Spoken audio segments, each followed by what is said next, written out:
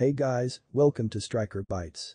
Today I'm going to show you how to install and self-host Bitwarden on Docker using Portainer. Bitwarden is a free and open-source password manager application that you can use to manage your website login information and passwords. It has client applications for almost any device or browser including Chrome, Firefox, Safari, and Microsoft Edge. If you have any suggestions for more application tutorials, please leave them in the comments below. Make sure to subscribe so you can stay up to date on new tutorials that are posted to this channel. Because we want the installation to be as lightweight as possible, I'm going to use a Docker container that contains Bitwarden RS. This version of Bitwarden is a server API implementation of Bitwarden that is written in Rust. It is important to note that this project and its developer is not associated with the official Bitwarden project. The first thing you need to do is log into your Portainer interface.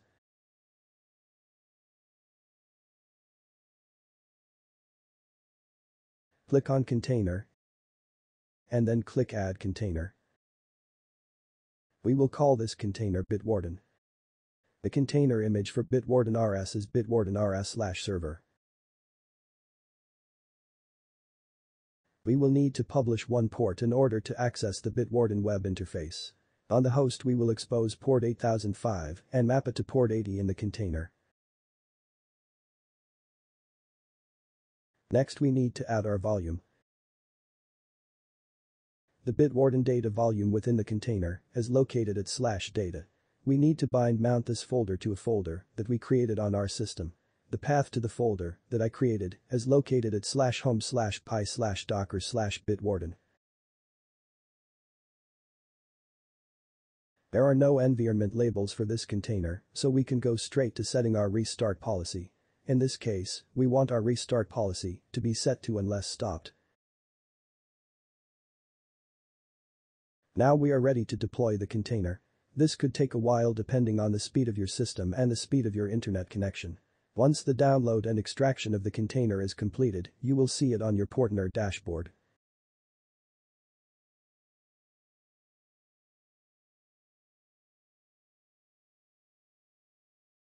It is best to check the logs to make sure that the container started up properly. You will notice that it says the address of the installation is located at 0.0.0.0 on port 80. When visiting the installation, we will need to replace 0.0.0.0 with the IP address of our Docker host. We also need to replace port 80 with the port on the Docker host that we mapped to port 80. In this case, it was port 8005. Now we are ready to visit the installation.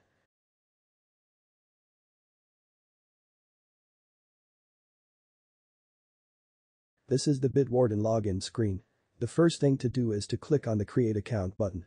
Now we can enter our email address. I'm going to use a fake one. In this case, mine will be striker@striker.com. Next we enter our name and our password and click on the Submit button.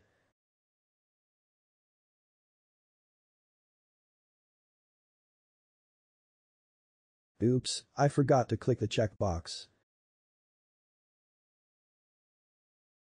Make sure that you use a strong master password. Now that our account is created, we can log in using our newly created email address and master password. Once you click Submit, it should take you to the main dashboard. If you would like to add a password, click on the Add Item button. It will bring up a screen that you will use to enter the login details of any website. In this case, we will add our fake website randomwebsite.com and use the username random username. Can you guess the password?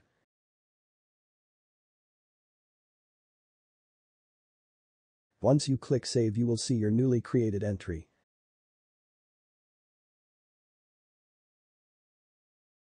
If you click on Tools, you can see that you'll have access to a fully featured secure password generator to help you generate random passwords for different websites. You can also click on Settings in order to change the various server and account options for your Bitwarden installation.